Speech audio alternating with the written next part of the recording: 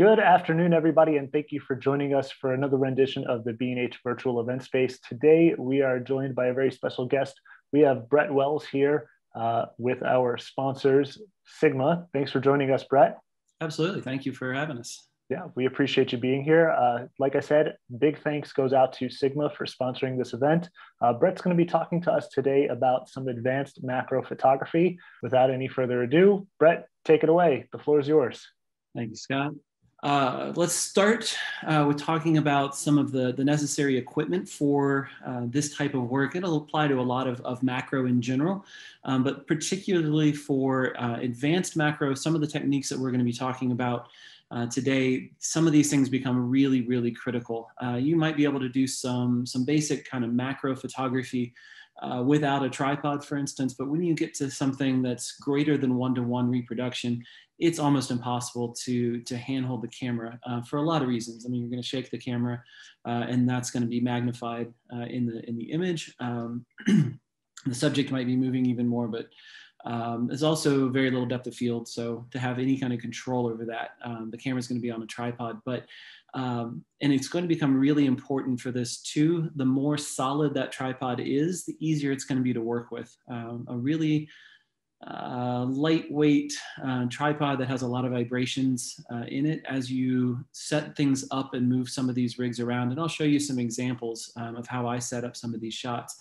as well. But when you set up like that, it can be hard to control the vibrations in the system. So having something that's really rock solid is going to work better. There are camera stands if you have access to something like that can help move the camera in different positions and keep things nice and solid.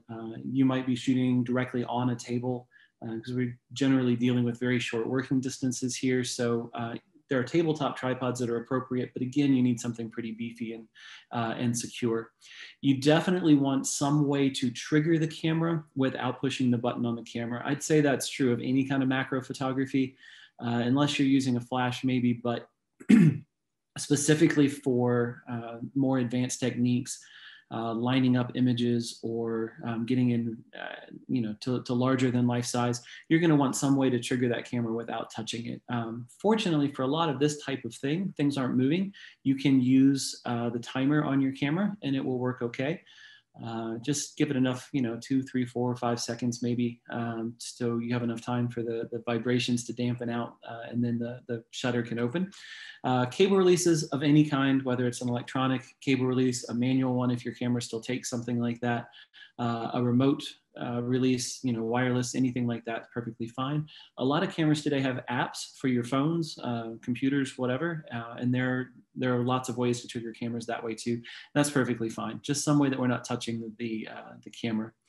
A lot of these things, a lot of the techniques that we're going to go through today, I was using something called a nodal rail or a macro rail. Sometimes they're called nodal slides. I'll try to point that out to you in the images as we go through there. It's kind of like a long lens plate. Some of them are geared. The one I'm using, that I was using for a lot of these aren't, but there are geared rails. There's some that even move forward and backward, left and right.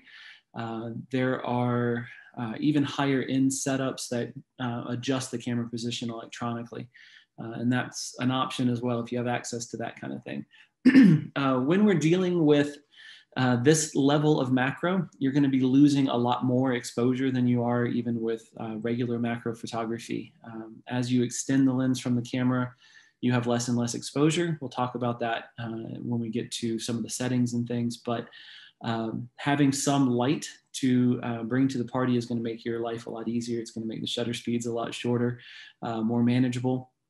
You also can highlight things, cast light from the side of a subject maybe and show off some texture, things like that.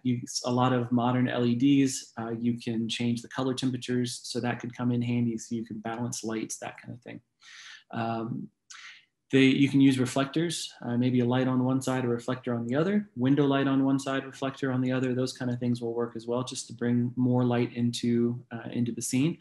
Light boxes, I've seen light boxes used a number of different ways, or light panels, if you will, but we used to use light boxes to look at negatives or slides, and a lot of us still have those sitting around. So they can be quite useful. You can use them just as a small softbox on the side of your image. You can actually use them as a background behind an image or even underneath a subject to illuminate a subject from underneath. Just try to be creative with your lights.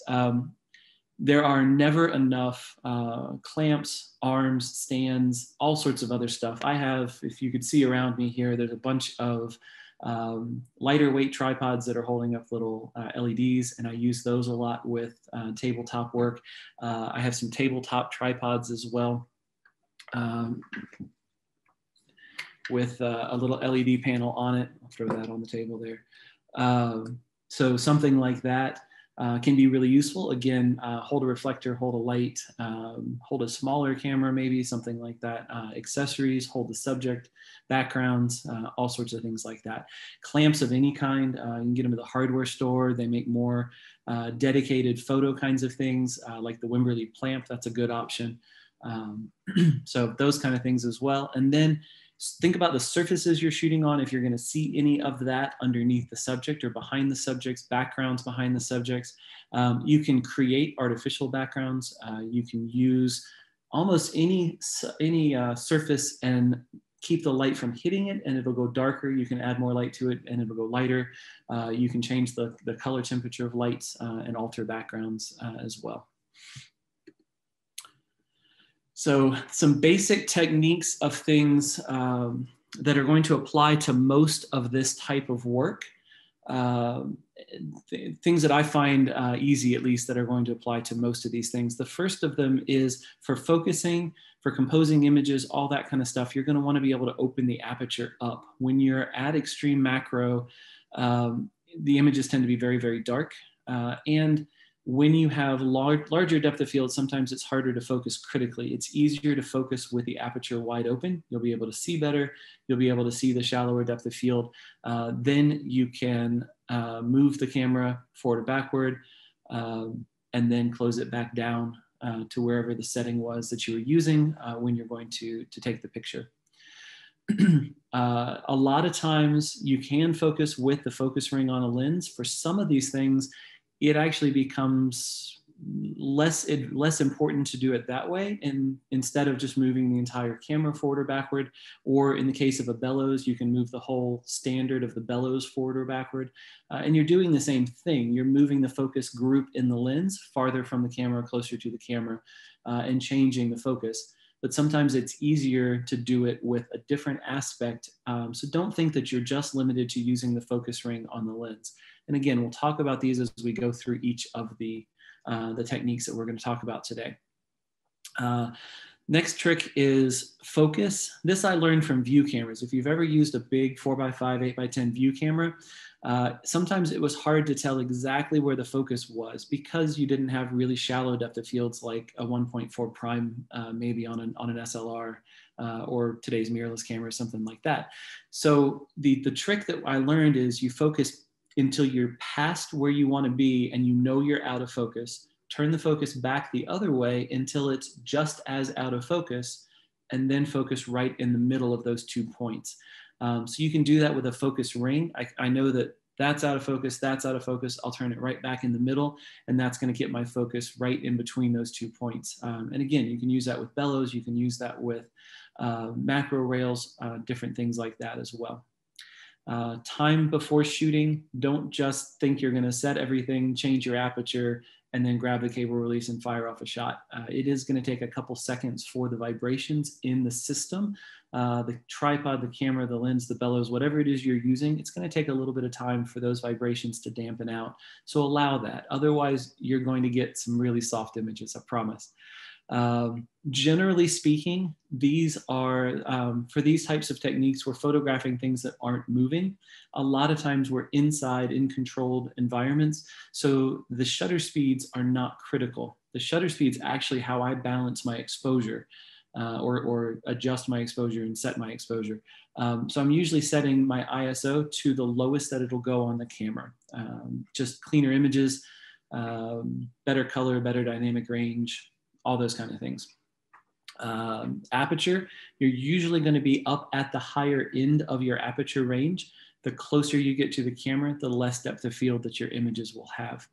So the more magnification you have, the less depth of field you have.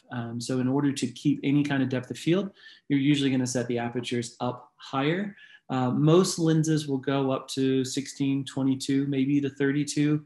Nikon has a trick that as you lose exposure by macro, by focusing closer to the subject, it adjusts the aperture. So it might tell you that your aperture is actually a number higher than your lens is supposed to go to anyway, maybe even 2.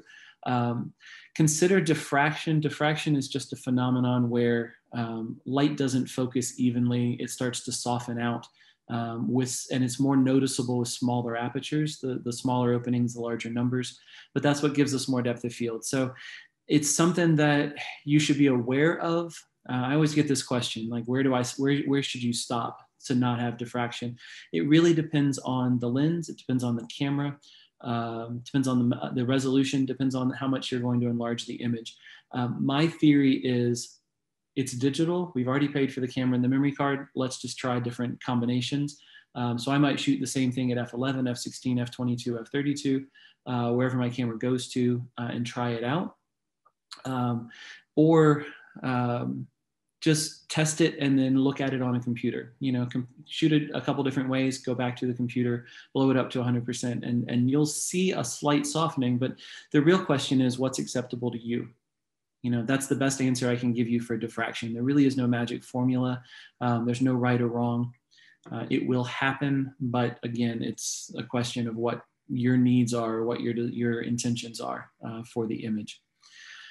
So then I said, again, I'm going to set my exposure with the shutter speed, and then I'm going to bracket with the shutter speed as well if I need to do that. If I want something a little higher, a little lower, maybe I need to do HDR on something. Hopefully I can control that with the lights. But even if I want to just shoot a little lighter, a little darker to make sure that I get highlight detail or shadow detail, whatever the case may be, I can do all of that with the shutter speed because it's not changing anything except the total amount of light coming into the camera. Right, my aperture is already controlled, depth of field, my ISO is already set. So the shutter speed is really only controlling the brightness of the image, the exposure of the image at that point.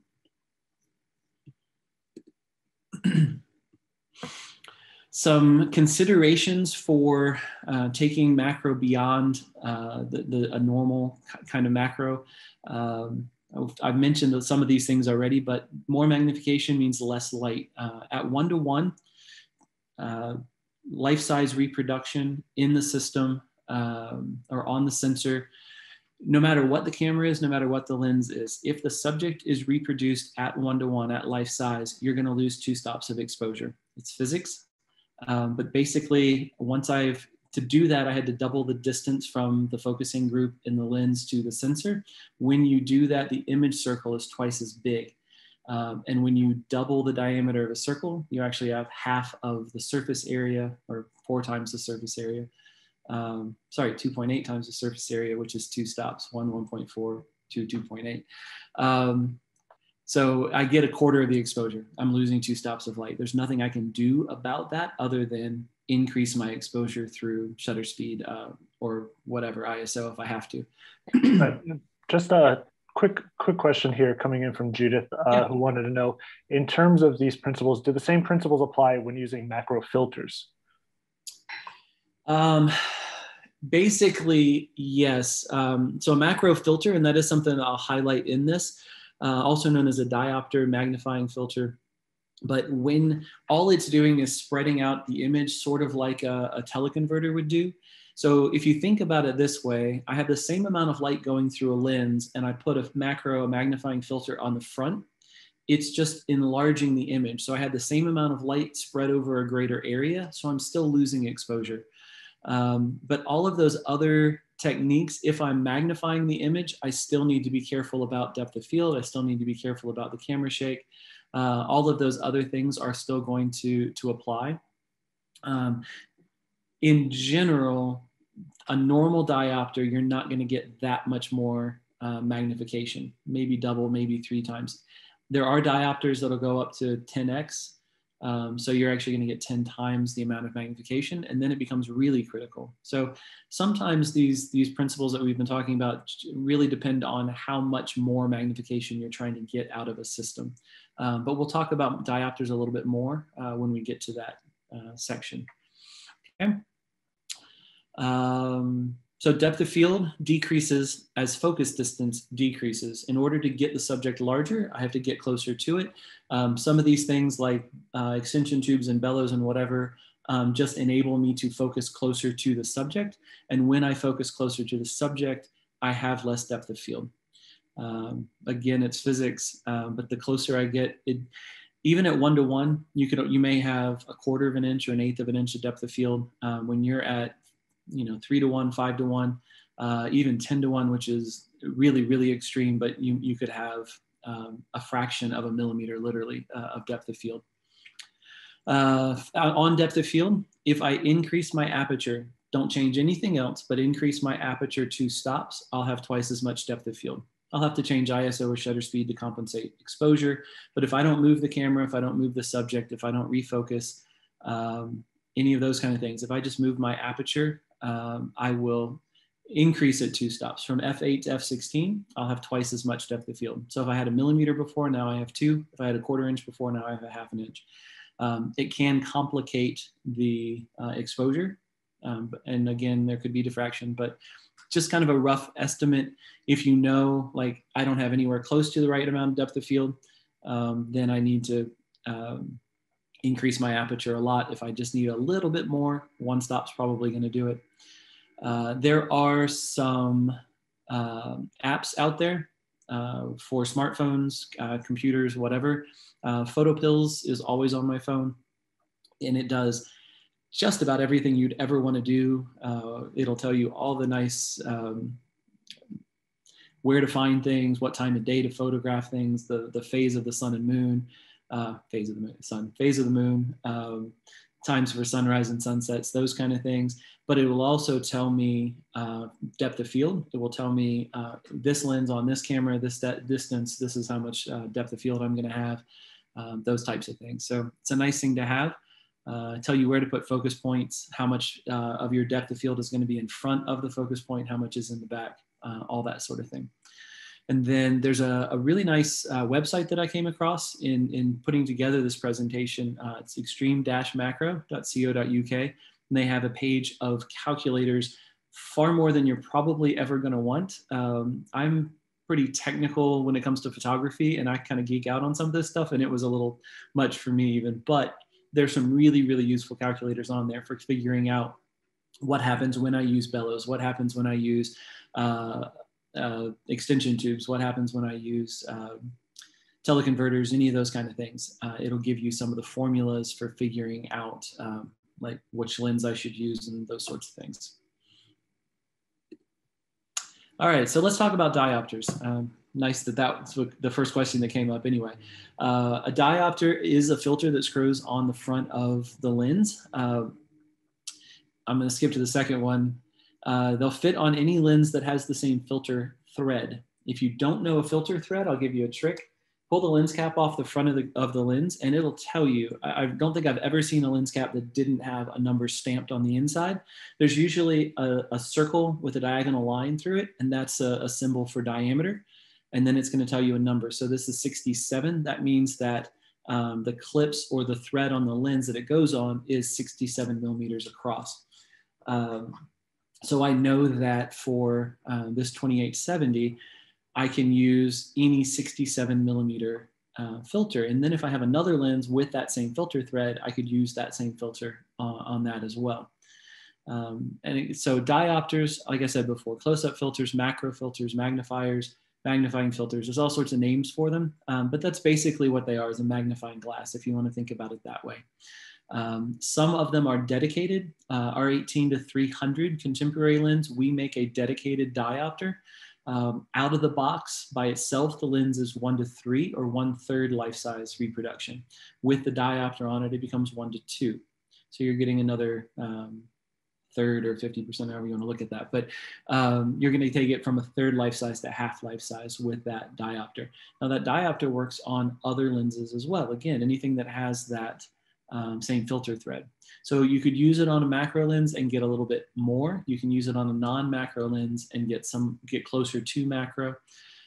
As I mentioned, they are available, pretty readily available up to 10x, but that's pretty extreme. Normally they're 2x, 3x, something in that range. So they'll kind of give you, 50% more, double, 3 times what the lens was capable of without it. They are going to reduce your close focus distance, minimum focus distance. So with that on there, you can get closer to the subject, and that's how you're achieving the macro. With the filter on the lens, you're going to lose infinity focus, which means you can't focus on the mountains in the distance anymore. It's okay, because you can just take the filter back off. You're not modifying anything. It can be a problem with image quality. A less than great lens, a less than ideal filter, you're probably going to get results that aren't what you're looking for or not wonderful. With a really good lens and a really good filter, especially a dedicated pair that were designed to work with each other, you can have some really, really great images with them. So, and I'll show you some here in just a second. But that's just be aware that there can be a loss of sharpness, there can be extra chromatic aberration or other issues caused by diopters. So that is with the filter that was actually designed for the 18 to 300. I put on the 18 to 35 instead and took that from, up about another third or 50% more magnification than what the lens was capable of without it. That is the 18 to 300 or with the 18 to 300 contemporary without a filter. And then that's the same shot, just putting the filter on the front of the lens. And then I recomposed a little bit, tweaked the light, and got a good final image out of that, but at half-life size reproduction instead of a third. Okay. Let's move on to teleconverters. So you're probably familiar with teleconverters already. A teleconverter is an accessory lens that fits on the back. Normally, we're going to talk about rear teleconverters. Fits on the back side of the lens or between the lens and the camera body, if you want to think about it that way. They magnify an image just like they do when you use them the way a lot of people or most people might use a teleconverter for shooting sports, for shooting wildlife, for shooting things farther away. It makes the subject bigger. For macro, it's going to do exactly the same thing. It's just going to magnify the subject, making it larger than it was without it. Teleconverters usually come in 1.4x or 2x. And there's a reason for that. That 1.4 isn't just a random number. 1.4, if I increase the magnification by 1.4, enlarge the image circle by that much, I lose 1 stop of light. And that's why the normal starting point for teleconverters is 1.4. It'll magnify the subject by that number. So the subject will be 40% larger. And I will lose 1 stop of light. A 2x converter is going to double everything. So the subject will be twice as large. I'll lose 2 stops of light. And again, I can compensate that with shutter speed or aperture or whatever. Again, next one, loss of light, loss of exposure, loss of aperture, however you want to think about that. 1 stop for 1.4, 2 stops for 2x. There are others. Occasionally you'll find a 1.7. I've seen 1.2s. I've even seen a 3x, but they're kind of random. 99% of teleconverters out there are 1.4 or 2. The nice thing about using teleconverters for macro is I'm not changing the minimum focus distance. So I'm not having to get right on top of a subject, but I can get more magnification. I don't even have to get any closer to the subject, and I get more magnification out of the system. That can be a big advantage. Some of these techniques, if you aren't careful, you end up being, a 1/4 of an inch or 1/2 an inch from the front of your lens to the subject. That kind of gets unmanageable. So the teleconverters can be a nice way to do this. I'm also not losing infinity focus because I'm just magnifying what's coming in through the camera, through the lens, so I can still focus at infinity even with that on there. It just enlarges everything all the way from infinity to the closest focus. There can be a slight loss of sharpness. You are putting extra pieces of glass in the system. Again, starting with a good lens and a good teleconverter, you're going to get a good result. Using less than good lenses and generic teleconverters, they may not. A word on teleconverters, they generally are designed to work with, or they're designed by a manufacturer to work with their lenses. So we have a series that we call the Global Vision teleconverters, again, a 1.4 and a 2X, the TC1401 and TC2001. And they're designed to work with a number of our lenses in the art, sport, contemporary line. It's not to say that they couldn't work on other lenses, but they're not designed to, and nobody's really tested out all the combinations. So you want to be careful matching them together. Sometimes the front of a teleconverter, the piece of glass actually sticks out from the front, and the rear element of some lenses protrudes from the back. So you want to be careful too that they can physically fit together. You could actually damage a lens or a teleconverter by trying to force something together that wasn't designed to work together. I promised somebody earlier some coffee beans. So that's with our 105 DGDN, the new macro for Sony E mount and for Leica Panasonic Sigma L mount. That's actually on the FP camera, which is the camera that you're looking at me through right now. This is the little FPL, the new one, the higher resolution. But so this is just the straight lens all the way at 1:1. I just turned the lens around until I was focused at its closest, and then I moved the camera closer to the subject until it was in focus. So I know that that is 1:1 reproduction because that's what the camera is capable of, or the lens is capable of rather. Then I put the 1411 on the TC 1411 on the camera, and and then focus again. And so I know I didn't change the focus on the lens, so I know that the camera is still at 1:1 plus the 1.4, so that's 40% more magnification. And with the TC 2011, I get 2 times the magnification out of it. And again, without changing the focus on the lens, just by moving the camera forward or backward. The other thing I want you to notice here, though, is the exposures on this. So f22, 5 seconds, f32, because I had added a 1.4x converter, I'm losing a stop of light. So the aperture effectively goes from 22 to 32. My shutter speed has to double from 5 seconds to 10 seconds. Again, one more stop of light loss because of the teleconverter. So the aperture goes to 45 and the time goes from 10 seconds to 20 seconds. But other than that, the exposure is staying the same. And that's the setup for the next shot that you're going to see, but you can see the little tabletop tripod that I had. There's another one by Manfrotto there, and 2 little light panels. And that's the camera set on, or the lens in the camera. You can see the focus rail. I don't know if you can see my cursor or not, but you can see the focus rail between the lens and the tripod head. It's kind of like I said, a long lens plate. It clamps the camera at the back and then allows me to slide the whole system forward or backward. So I could turn the focus ring on the lens to 100%, and then I can move the whole camera up and down until the subject's in focus. And then that's with the 1.4 converter. So you can see the lens extends a little bit. The camera's moved up to allow some space in between the two. Oh, sorry, that's with the 2X. I thought I had one with each, but I guess it doesn't make a lot of difference. But you can see the teleconverter in between the lens and the camera that way. And then that's the shot that you were looking at, just a fossil of a seashell.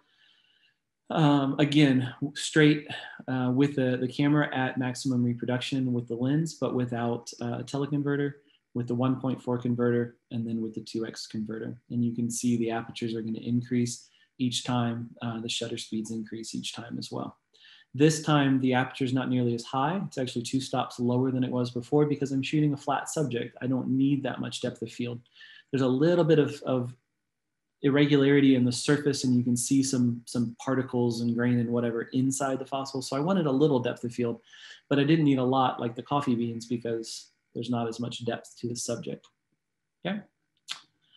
Let's talk about extension tubes then. I mentioned these before as well. An extension tube is exactly what it sounds like. It is just an empty tube that extends the lens away from the camera. The farther I move the lens or the focus elements in the lens away from the sensor, the larger the subject's going to be, or the larger I can reproduce the subject.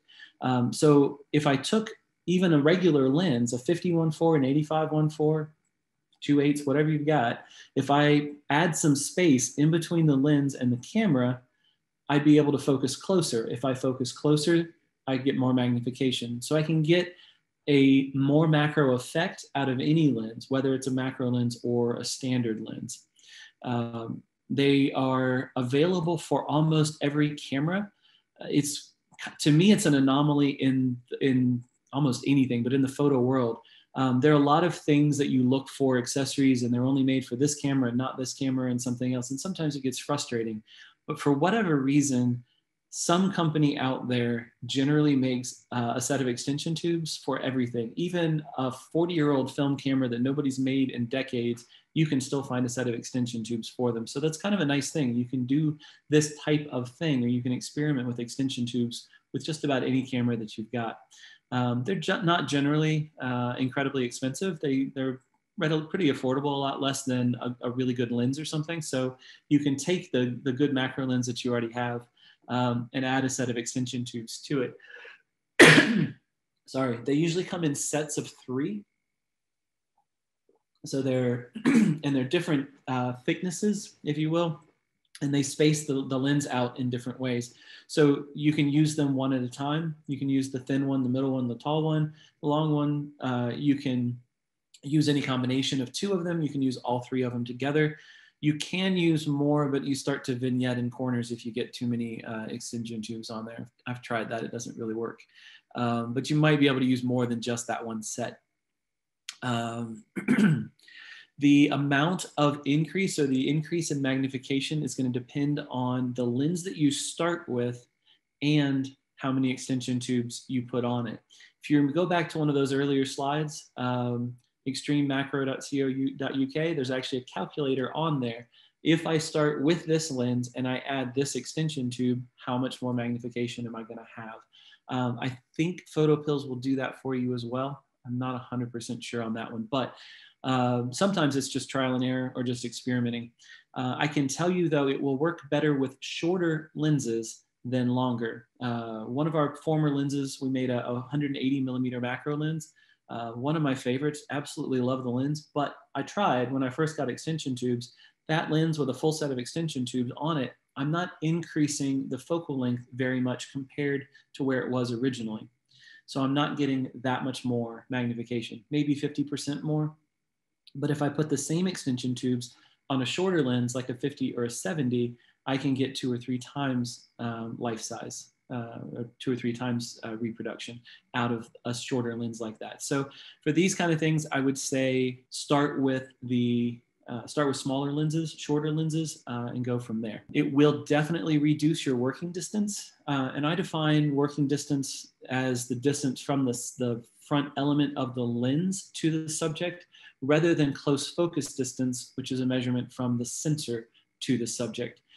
Sensor to subject is kind of irrelevant when you're changing the distance from the lens to the camera by adding something in between. So it's easier just to figure out working distance. But so without those, a 50 or a 70 millimeter lens might give me 3 or 4 inches of working distance from the front element. If I'm doubling the magnification, I'll probably have half that. So I might be down to 1.5 inches or something like that, maybe even less. And that can be a difficult thing. You can cast shadows on the subject. It can be hard to get lights in around the camera. So that's an issue. The shorter the lens, the shorter the focal length, or the shorter the working distance is going to be. So you probably don't want to go much below a 50 millimeter lens on a full frame camera with a set of extension tubes on it as well. So because they're an empty tube, you want the ones that have electronics. Occasionally you'll still find some that don't have the sensors, the electronics, the communication passing that from the camera to the lens. Without that, your lens isn't going to really function anymore, especially modern cameras. Most of the time the apertures don't work. They won't focus if they're not getting power from the camera. But they're a hollow tube. There's no optics in it. So all I'm doing is looking through a little less of the glass in the lens, if that makes sense. I'm just looking through a smaller portion of the glass. So maybe magnifying the imperfections in the lens itself, but I'm not really adding any extra imperfections by another piece of glass like a diopter or a teleconverter could be. So again, if you're starting with a really good lens, you should get some really good results using extension tubes. This was with our older 70 millimeter. This was the EX on a Nikon without extension tubes. So that's 1:1. That's on the sensor. That was life size. And then with a full set of extension tubes, that's really right about 2.5 times, 2.25, something like that. I've never actually measured it out, but it's in that ballpark with all 3 extension tubes. And again, I went from 2.5, 2 3/4 inches down to about an inch, 1.5 inches. I tried it with the 50 and was right on top of the subject. So I knew that that wasn't going to work very well. And again here, this is our 150 macro, the EX, and the full set of extension tubes. You can kind of see all 3 of them between the lens and the Nikon here, the camera that I was shooting with. And this is just a long lens plate. I don't even know that that's a true macro rail because the tripod, or sorry, this lens had a tripod foot. So it just mounts on the plate. And then that plate goes in the head of the tripod. Oops. And then that's a piece of bark that you're going to see in the picture in just a second. So with all 3 extension tubes on the 150, I'm definitely not getting up to 2.5 times life size, maybe 50% more, maybe 2/3, something like that. But I'm getting, definitely getting more than 1:1 reproduction out of it. Piece of toast, kind of neat to see that the tiny little details in something that you'd probably never stop to look at before, much less look at that closely. And then a nice old dried up leathery kind of leaf that I found outside. And again, this is one where if I'm right on top of that, I'm never going to be able to get the lights in the right place and get this kind of texture and detail in that. So be careful with your working distances. Let's go to Bellows. A Bellows is definitely a dedicated kind of thing. This is not something that you probably already have sitting around unless you were using it for something else. Sometimes we use Bellows to reproduce slides. They're dedicated systems for that. If you're not familiar, Bellows is the accordion kind of thing that allows you to space the lens and the camera and change that distance between the two completely variably. Almost all view cameras use Bellows. So I was kind of familiar with this. And again, this has led me to thinking about how to focus and how to set up the camera because of working with old film cameras like that. But they're kind of like an extension tube in that I'm spacing out the lens from the camera. But if, Bellows allows me to do it completely variably. I can change that distance. I can get a lot more distance than I could with one set of extension tubes.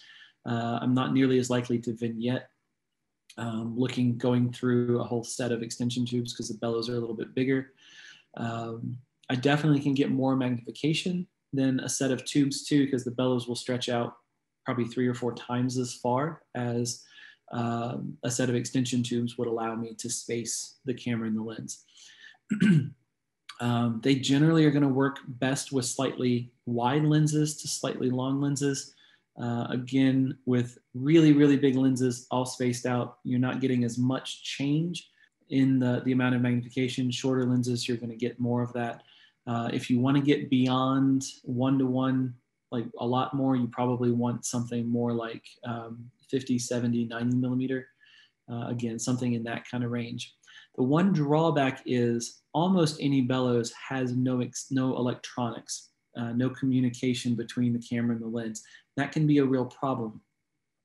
There are some that do, that pass electronics through them. There are some that have an attachment that goes to the camera and then attaches to the lens so that the camera can still control the lens that way. If you have a manual lens that has an aperture ring on it and a focus ring that is controlled mechanically, then you can use a lens like that and you don't need that communication necessarily with the camera body. Most camera bodies will fire even if they don't, or at least you can set them to fire even if they don't have communication with a lens.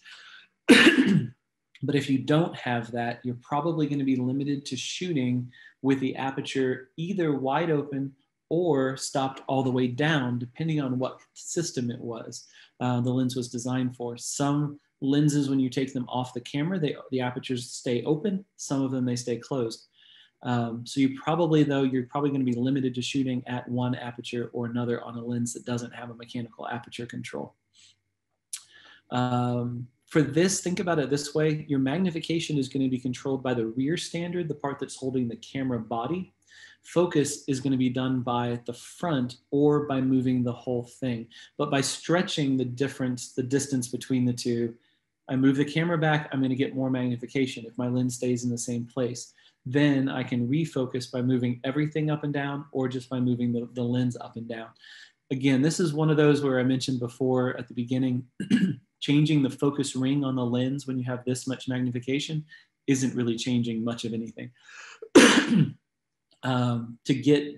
To really focus this, you're really going to have to move the whole standard that's holding the lens or move the whole system up and down. And I'll show you an image or an illustration of that in just a second.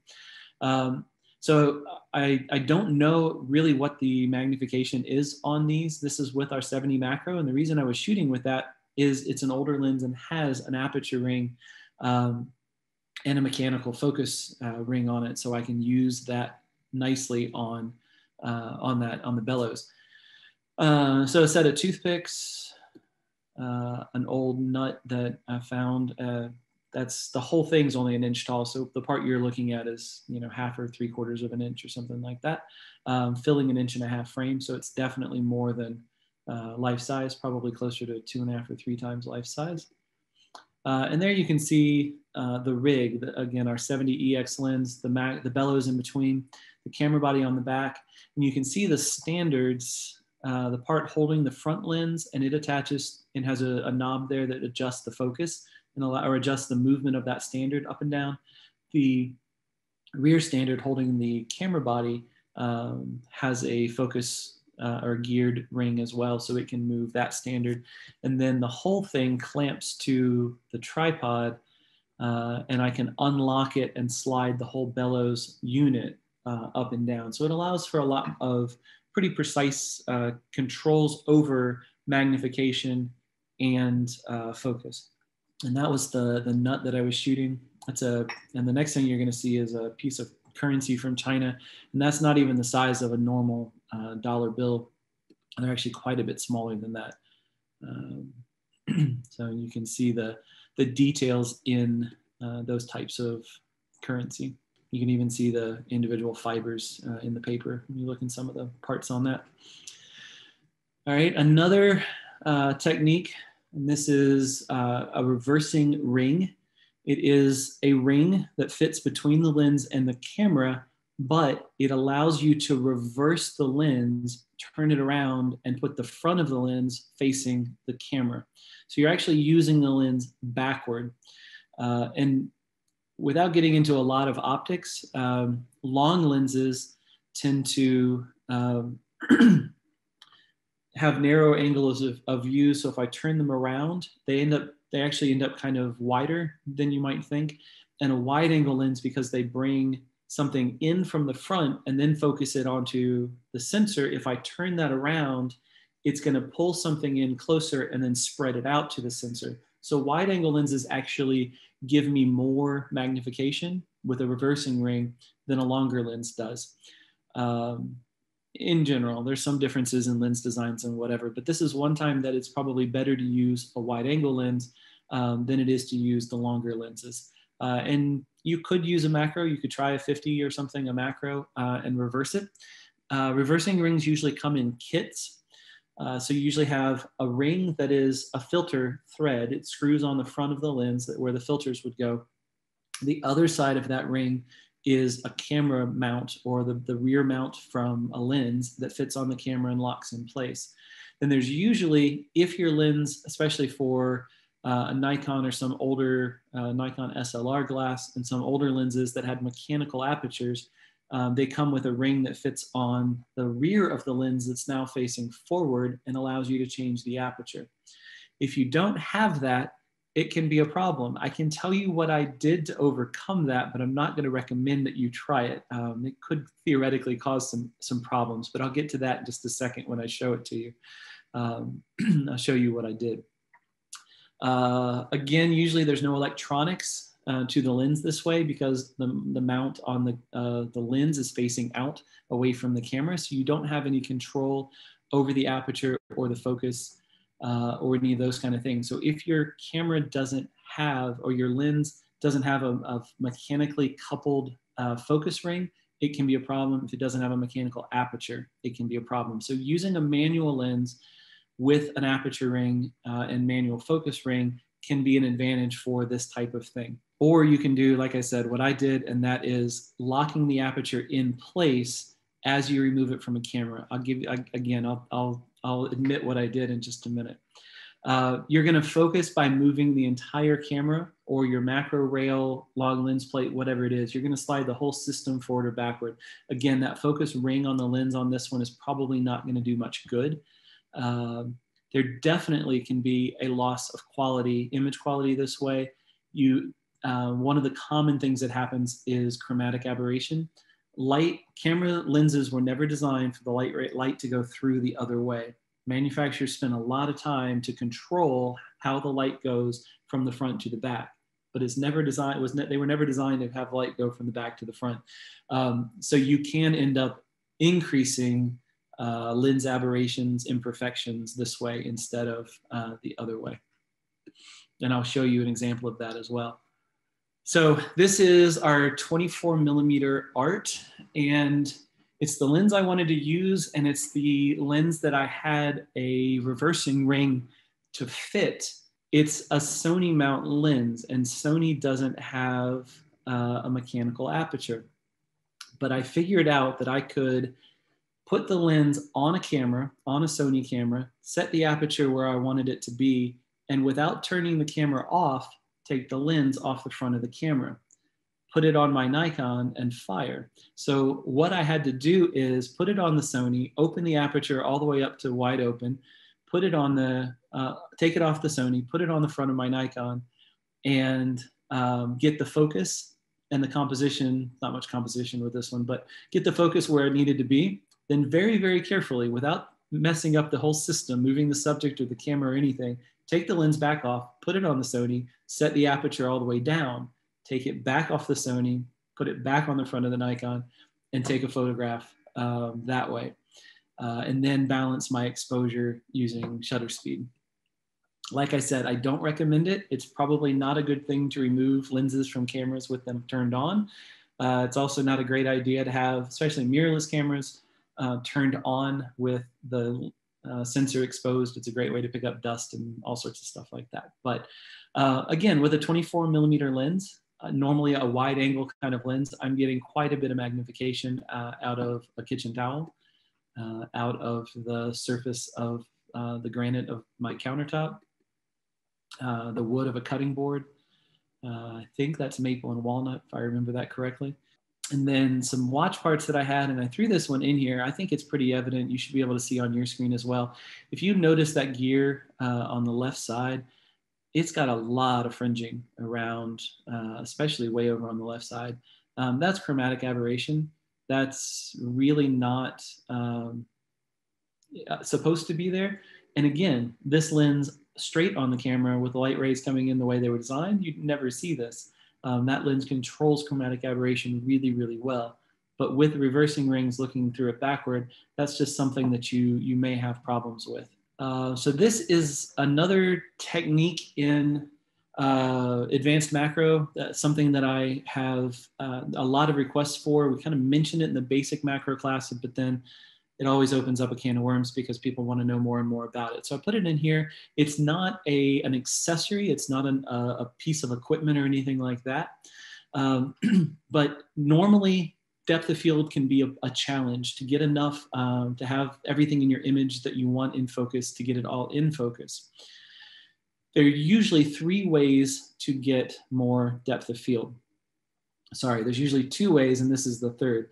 The first is turn the aperture up. The higher that number, the smaller the opening. The smaller the opening, the more in an image appears to be sharp. The second is back up. The farther I am from the subject, the more depth of field that I'm going to get. All else being equal. If I have the same camera and just back up and refocus, I'll have more depth of field, but I also don't get the composition the way I want it that way. And I'll have to crop and lose resolution either in camera or in the computer later. The third then is what's called focus stacking. And focus stacking is taking multiple images with small or shallow strips of depth of field of focus, and then allowing a computer program. There are some cameras that will do this in camera as well. Usually though, you shoot it in camera, you take it into a computer, and software will put it back together so that everything that you shot, each of those focus parts that were in focus get combined and you have more focus. The nicer thing too is I can shoot with shorter shutter speeds. I can shoot with shallower apertures. I'm usually going to get sharper images. I can shoot faster. So it's easier to take the photographs for focus stacking. It's not easy if anything moves. So this is probably not something you want to do outside. It is definitely not something you want to try to learn to do outside. Find something inside to shoot, go to the garden center, grocery store, buy yourself a nice orchid, set it up and practice this with your camera inside when nothing's moving on you. The basic process is I'm going to focus on the very closest thing to me, to the camera, that I want to be in focus. So it's usually the the part of the flower that's closest, that's sticking out the most. I'm just going to focus right on that. I probably am going to shoot around 5.6, f8, f5.6, something like that. That'll give me a nice little bit of depth of field. Then I'm going to refocus and overlap about 50%, a third of the focus each time. And I'm just going to refocus the camera and keep taking pictures until the farthest thing I want in focus is in focus. And then I stop. Then I take all those images to the computer and put them back together. There are a number of ways to refocus the camera. Some cameras will do that automatically. This is a Nikon D850. It has focus stacking built in. It will automate the capture of the images. It won't stitch them back together, but it will automate the capture. I know there's some Olympus cameras that will actually change the focus, take the pictures, and put them all back together in the camera. I'm not familiar enough with which models do that and which don't, so don't ask me that one. But if you don't have a camera that does it, a lens with an electronically controlled aperture, or sorry, electronically controlled focus or focus by wire, like our 105D GDN, or the 70 millimeter macro art that we make for Sony and L-mount and Canon for that matter, allows me to focus very, very, very precisely, very small adjustments from closest to farthest. So I found that I can do this manually with the focus ring on lenses like that. On older lenses with physical couplings, mechanical focus, it's very difficult to get very, very small, precise adjustments. There are cameras that you can use live view and touch the screen and have it refocus. You could do it that way. There are apps that can do it. Maybe they came with your phone. There are accessories that connect to the cameras and control focus that way. One of the ones I've used is called Cam Ranger. It will automate that process as well. You can just push start. It'll take a number of pictures, however many you tell it, and then you can just hit start again, and it'll take more if you didn't get enough. Then you're going to put these back together in the computer. Photoshop and Lightroom will do it. It does it okay. They do it okay. I found that for some images, Lightroom and Photoshop tends to leave kind of a ghosted edge, a halo around parts of the image, especially the parts that were close to the camera to begin with. And in focus to begin with, they tend to have this kind of halo around them. I'm told Helicon works really well. They make a program called Helicon Focus. I've used a platform called Zerene, Z-E-R-E-N-E. It's on the slide there.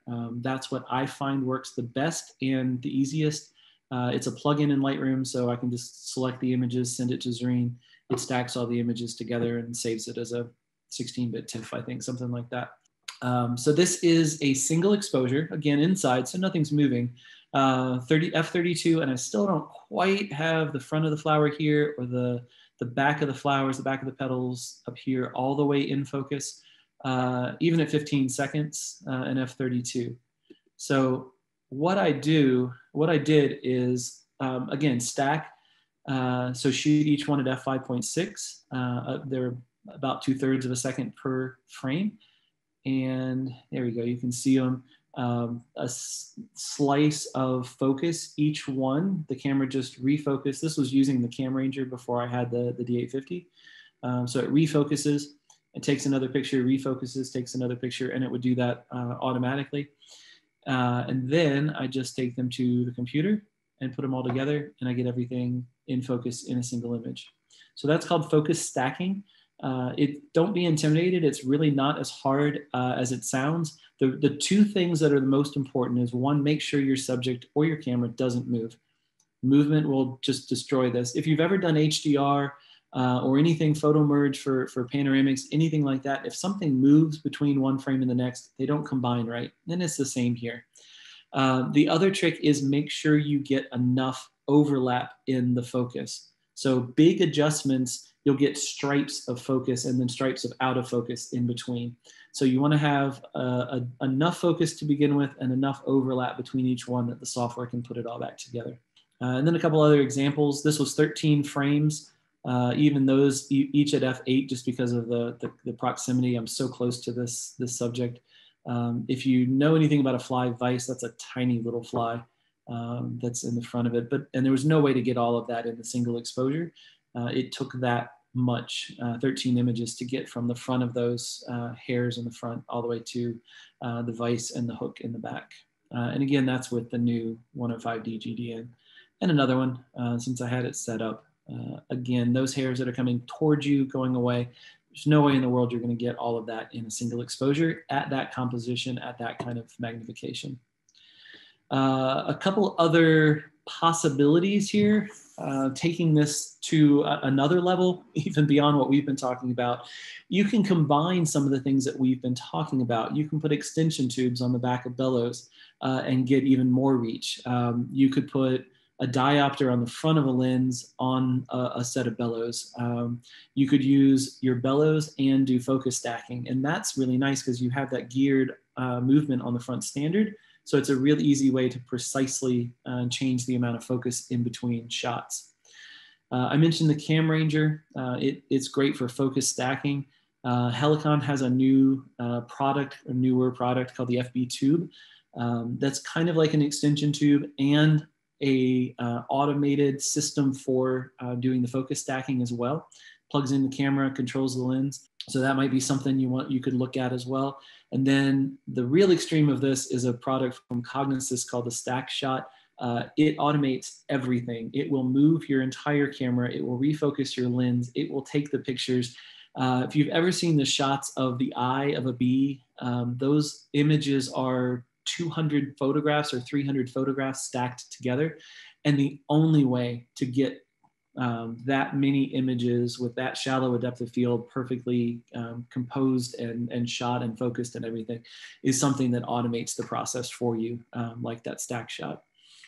You can couple lenses. So you can actually take a reversing ring, put one lens on the camera, you can put another one in front of that. You can reverse a lens on the front of another lens. You can use enlarger lenses by themselves or even microscope lenses by themselves or reversed on the front of another lens. So there's all sorts of different combinations and ways to take this to another level if you want to get beyond like 2 or 3 times life size. If you're trying to get to 5 or 10, that's the way that's usually done. And I'll leave you with just a couple thoughts. Macro's already tough. When we enlarge an image, we're enlarging everything. We're magnifying everything. So we're magnifying the shake of the camera. We're magnifying the movement of the subject. We're magnifying the imperfections of our lenses or our systems to begin with. Taking this to a higher level, getting more magnification just makes that more complicated. Be patient. That kind of leads me to the next one, but don't get frustrated with this. It's really easy to just try one thing and it not work out. Try to figure out what's not working, step back and look at it again, give everything some time. And again, make sure everything stays rock solid. And then learn from other people. Find images online. There are all sorts of great resources for extreme macro or advanced macro like this. Facebook groups, camera clubs, mentors, other things. I'd say this about anything in photography. Learn from your strengths, learn from your successes, learn from your failures, save yourself time, learn from other people's failures. Take their advice when they've already learned things the hard way. All right. I hope that was not totally overwhelming, but a good bit of information. That was definitely informative at the very bare minimum. So I would consider it a win. Brett, thank you again for being here. Sigma, thanks again for sponsoring. We'll catch you again for the next event space virtually. Thanks for joining us.